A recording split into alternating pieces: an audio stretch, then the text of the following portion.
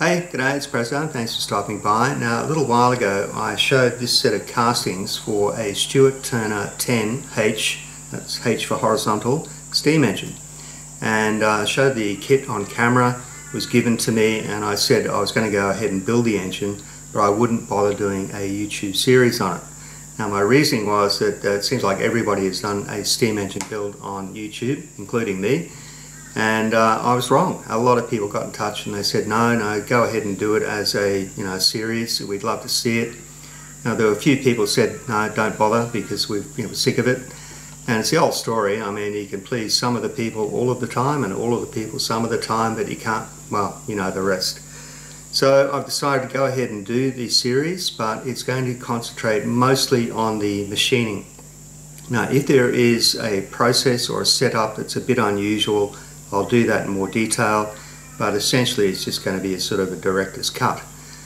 So that's what's going to happen, and I hope you enjoy it. But let's have a look at the castings and talk about the drawings. When I looked through these drawings, I realised that Stuart made a common set of castings, which are the ones that you can see here, and they could be used to make 4 different styles of engines. So there was a twin-cylinder vertical engine, a twin-cylinder horizontal, which I think was called a score, and then there was a single cylinder vertical and a single horizontal, which is the one that I'm making. Now, the drawings show parts, or at least show detailed drawings for all of the parts for all of the engines. So you just have to be a bit careful and pick out the detailed drawing for the part that you need to work on. And the first part that needs to be made, or the first part I'm going to start on, is this base casting here.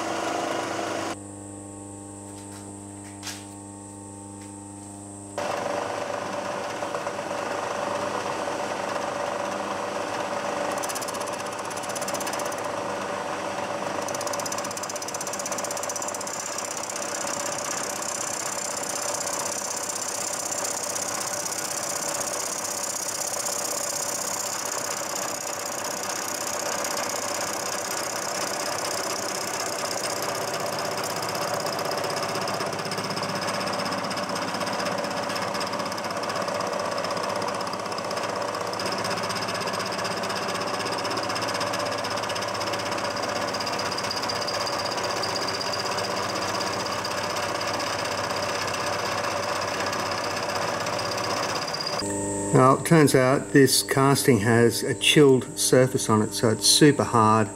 I think it's just taken the edge right off my high-speed steel end mill. I'll try and do that with carbide.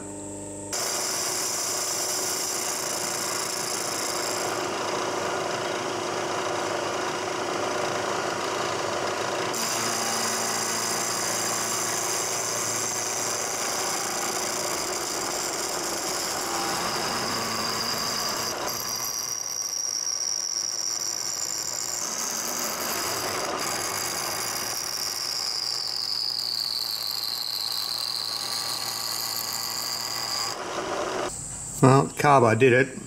Didn't like it, but it's got it done. My casting's all done now. I didn't bother to drill through the positions for the mounting holes here. I'll machine this part up first. This is the actual main frame of the engine, and it also has lug positions for the holding down bolts. So I'll drill these out using the positions that are cast into the frame, and I'll transfer those onto this base later. If I drill these separately, there's no way in the world they're going to line up.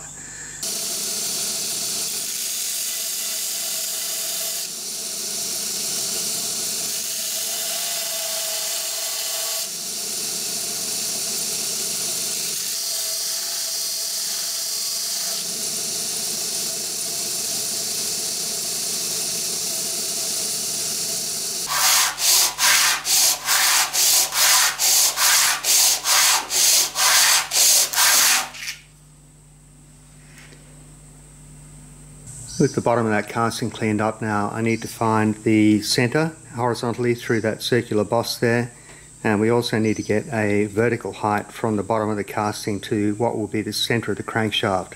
Now the center line of the crankshaft also lines up with the center of the circular boss here. Now the only problem is to mark that out, we've got a great big hole there, so I'm going to fill that up with an aluminium plug.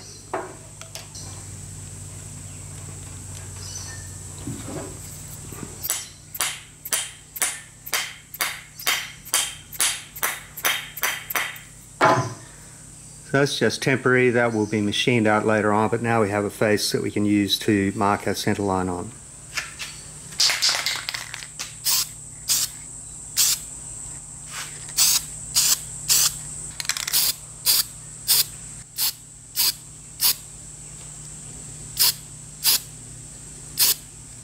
Paint's a bit rubbish, but white paint on cast iron is a really good sort of marking out fluid. When you scribe a line through that, it'll show up really clearly.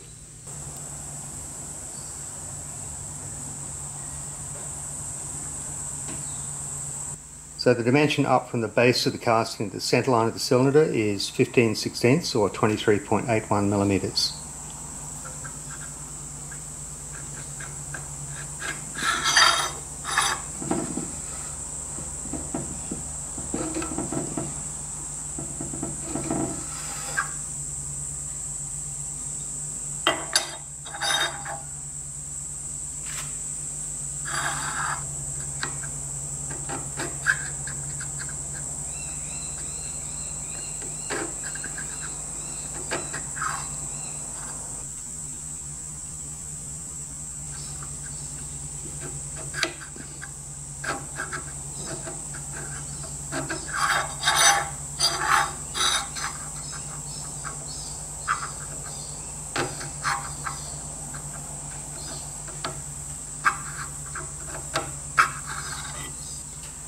So the upper line there is actually the top of the machining allowance, and then the centre line of the crankshaft is below that 1/8 of an inch or 3.18 millimetres.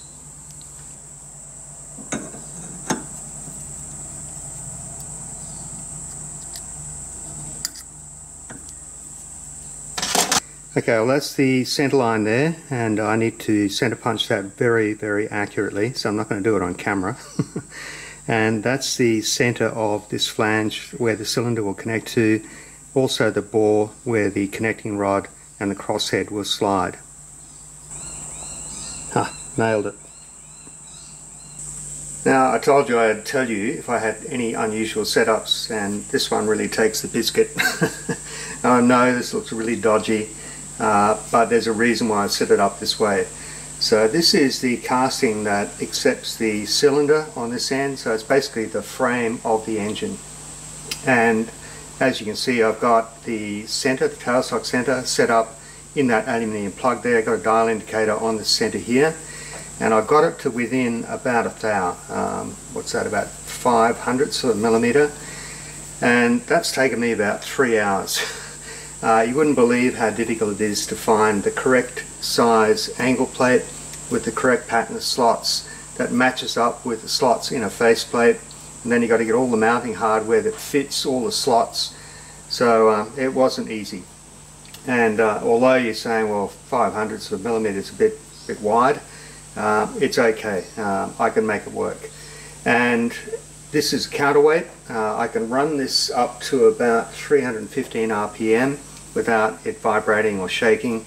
And all we have to do here is face off the end of this casting here, turn this boss to the correct diameter, and then bore out what will be the bore for the crosshead. And it has to be 5/8 of an inch. Now the casting that fits in that is here, and this is oversized. So I can machine this down to fit that bore. So if I don't hit 5/8, I'm not too bothered about it. So I'm going to go ahead and do this now. I've checked it and double checked it, and everything's secure, so let's hope for the best.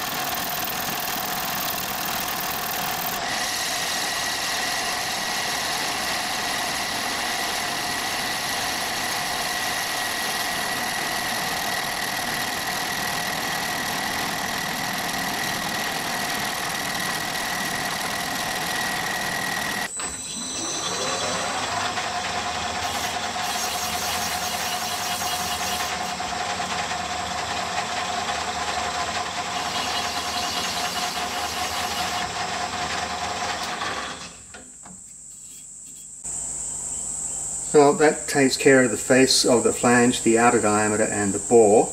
Now the bore is like about 2/100ths of a millimeter undersize, and the only 5/8 reamer I have is this parallel flute machine reamer, and they don't like working with an interrupted cut, so I'm just going to leave it undersized and I'll machine the crosshead to suit.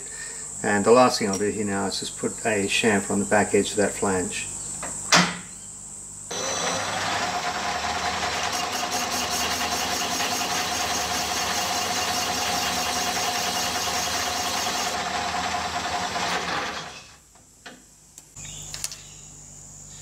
Next step is to machine off these mounting faces for the bearing brasses, and then also machine the pocket for the bearing.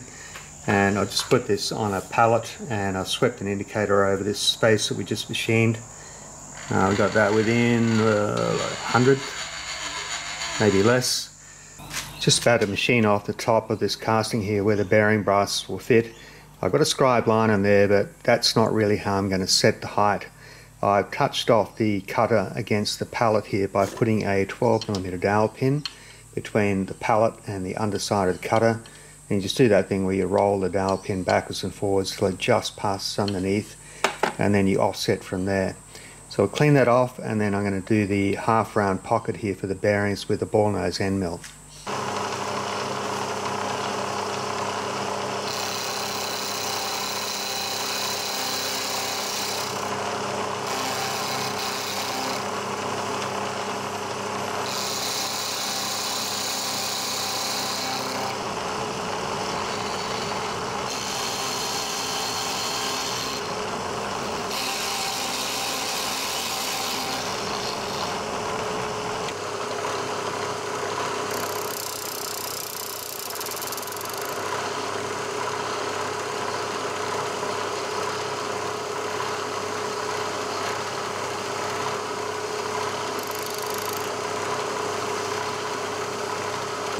Right, that's my zero position there in Y. So I'm going to offset now to the center of the crankshaft. Okay, that's centered over the axis of the crankshaft. That's 3 1/8 of an inch. So just offset to the center of this section of the casting here, where one of the studs will be in Y, and now we're going to set the Z height. So I can roll this dowel pin underneath the end of the cutter until it just passes underneath. So just slowly lowering the knee. Alright, just touching her now. And now it's clear. So I'm going to set Z there. Then we can offset 12 plus whatever the distance is to the center of the crankshaft axis.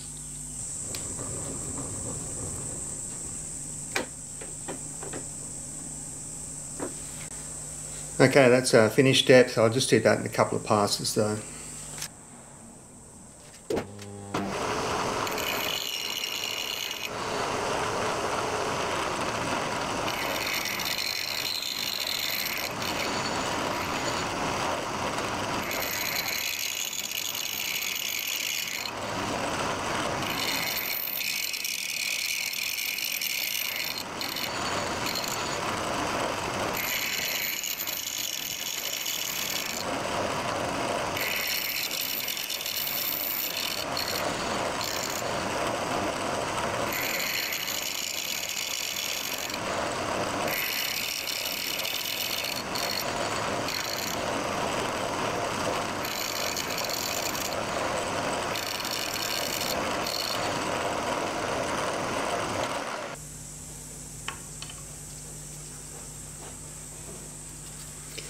Alright, that's a bit tight.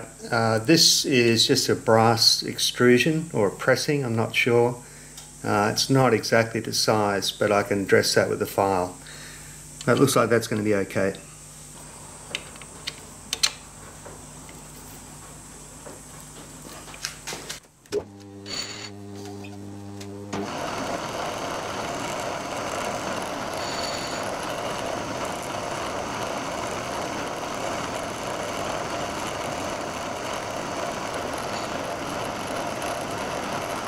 Okay, that puts me over the center of the crankshaft axis and also on the center of the bore for the crosshead. So I can go ahead and drill the 4 holes now for the studs.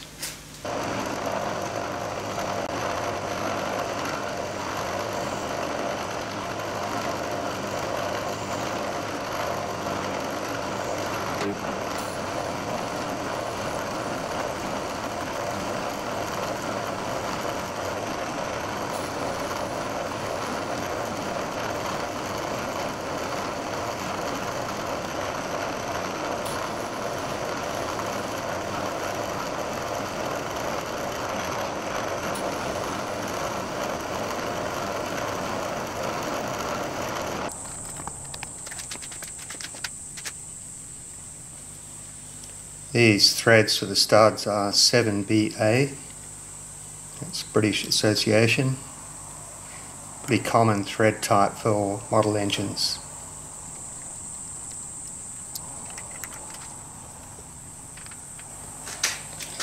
I've mapped all of these hole positions in Touch DRO, so I can just go backwards and forwards from one hole position to another.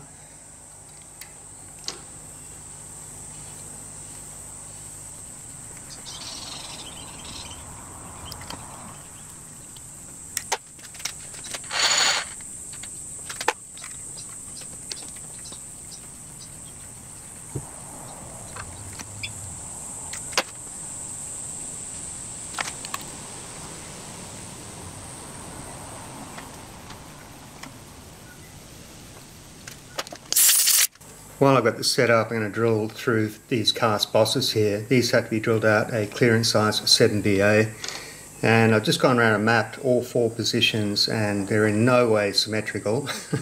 And the best I can do here is put a 6mm dowel pin in the chuck and try and align it over that cast boss there. And I'll drill a hole and then I'll just spot face that. Still not sure about this one here. We won't really know until we go to drill the hole. But I've got all 4 positions saved in Touch DRO, so I can go backwards and forwards. And yeah, I mean, it's just cosmetic really, trying to get them in the centre of those little cast bosses.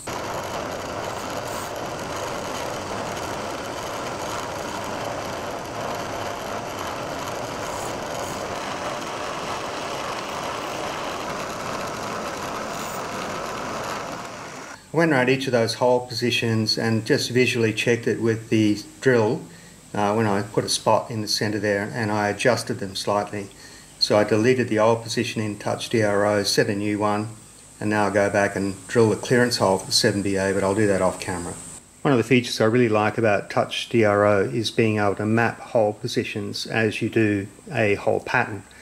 So when I drilled this engine base here, I marked out the position of all 4 holes and I logged those positions in Touch DRO. So I've got a point list down the right hand side of the screen here, and you can see visually on the screen where the 4 hole positions are, including the origin, which is the very centre of the crankshaft. So what I can do now is I can swap over to the other part of the base and drill exactly the same hole pattern just by moving from point to point. And it just means that you can translate those hole positions from one part to another and know that they're going to fit. So this is the first casting that I actually machined, and I remember saying at the time that I wasn't going to drill these hole patterns because they wouldn't match up with these ones here. So what I've done is I positioned the drill bit in Touch DRO for this hole here, and then I just moved the casting around on the pallet until it lined up with that little dimple there. Got clamped down, I checked this edge to make sure it was sort of more or less square to the front edge of the pallet. So as you drive around from point to point and drill the hole pattern, it should match up. There's only one way to find out though.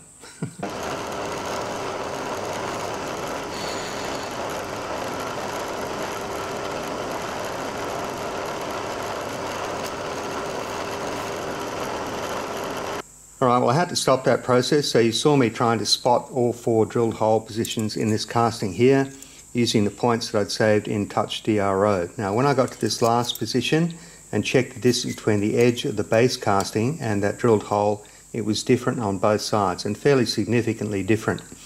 Now even though I'd set this casting up so it was square to the front edge of the pallet, it just wasn't right.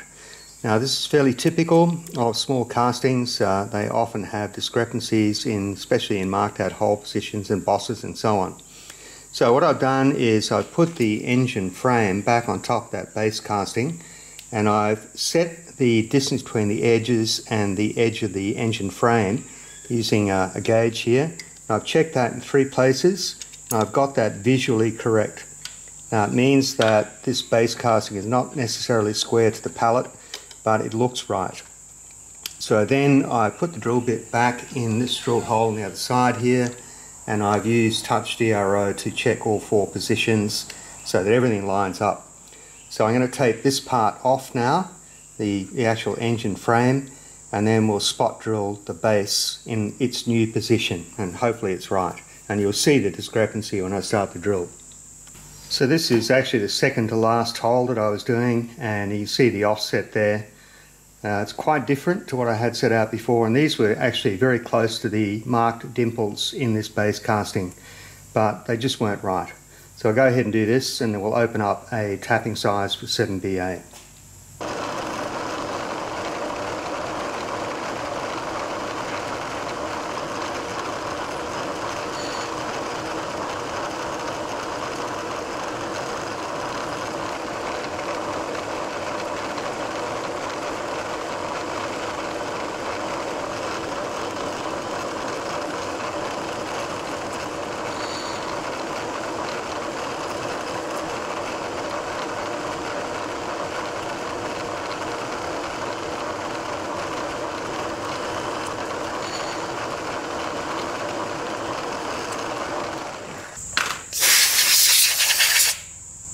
So you can see the error there, and I can fill that. When it's powder coated you won't even know that was there, but I'll tap this now off camera and then we'll assemble this base casting and the engine frame. I put some 7BA studs in that base casting now, and the engine frame just drops over those, and as you can see this gap around this edge here is visually correct. Now whether everything is parallel or not I don't know, but at the end of the day you want it to look right. And the accuracy has to be in this part of the engine, not this part here. Now these bearing brass pieces here have to be cut in half to make two bearings, one on either side, and as you can see they fit in there really nicely. And I'm going to do that next section in the next video, and I'm just going to sort of rush through it. If you want to see in more detail how to do this, check out Joe Piezinski's channel. Now he made the twin cylinder version of this same engine. I think it's called the Stuart 10B, Stuart Turner 10B, and it has three bearings, two outer bearings and an inner bearing, but you'll see how he did it, and it goes into a lot more detail than I'm going to. So that's all going to be in the next video. I'm going to call it quits at this point here, and ask you to come back and have a look at the next stage of machining. We'll probably get the bearings done and maybe the crankshaft. Now I'm going to leave you with some footage of some animals. Now, as you may know, I support a charity called Wilvos. They're a wildlife volunteer organisation, and the lady named Donna that I visited some time ago now when I introduced this idea of donating to Wilvos got in touch today, and she sent me some links to some videos of some animals that she's caring for, and also some other animals that Wilvos have cared for and put on their Facebook page. So we'll have a look at those clips, and I'll do a little bit of commentary. And yeah, come back next time and we'll keep going on this little engine here. Okay, Prezzo, see you next time. Cheers. This is a very young top-knot pigeon. Now they get their name from having a very distinctive crest on the top of their head when they're adults. And here it is enjoying its first meal of solid food, and this is probably due to be released soon. Now this is a short-eared brush-tailed possum.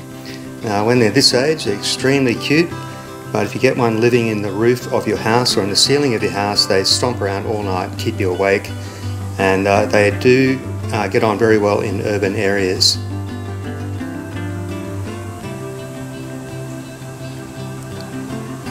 Now these are two very young feather gliders, these being fed with a special formula, and these are a true glider. They're a mammal that can fly from tree to tree.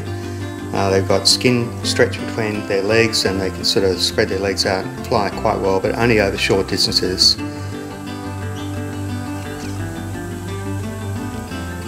And this is one of the same gliders. Now this one's almost fully grown and probably due to be released.